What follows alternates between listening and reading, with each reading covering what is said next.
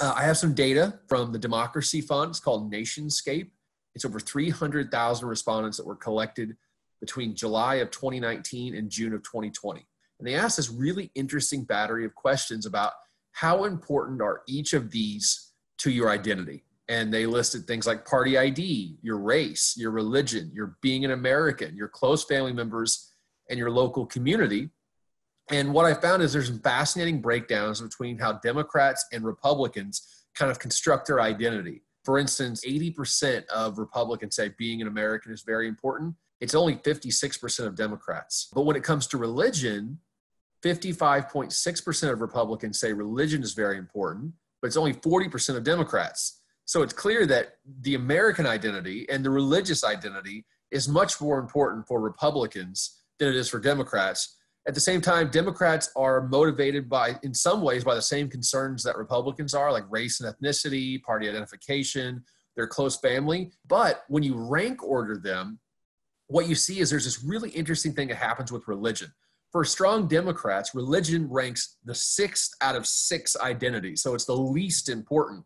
But then if you move from the left side of the political spectrum to the right side, it goes from being the 6th most important to the 5th most important to the 4th most important. And then for strong Republicans, it's the 3rd most important. So it goes from being the least to the 3rd most important. So for a strong Democrat, it's close family, being an American, and local community.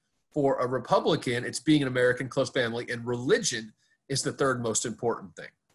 Now, what's even more interesting to me is if you put all that stuff into a regression model, you find that people who say that religion is very important are more likely to have strong approval of Donald Trump. And that's irregardless of their race or their partisanship. So even, for instance, a white Democrat who thinks religion is very important puts Donald Trump's approval rating around 25%. That same person who says religion is not at all important puts his approval rating around 5%. And that appears for Hispanics, it appears for African Americans, it appears for Asians. And that doesn't matter if you're a Republican or a Democrat. So if you think religion is important, you're more likely to like Donald Trump. And that is even if your party does not line up with Donald Trump, which I think says something profound about American religion, which is that American religion is very much tied up with Republican politics in America and a Republican affiliation.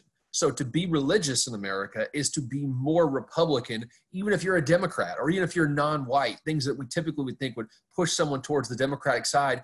People who are more religious in America like Donald Trump, even if they're Democrats, even if they're independents, even if they're non-white. So religion and Trump are positively correlated across all kinds of measures. And religion in America is seen as a conservative political idea and not a liberal political idea.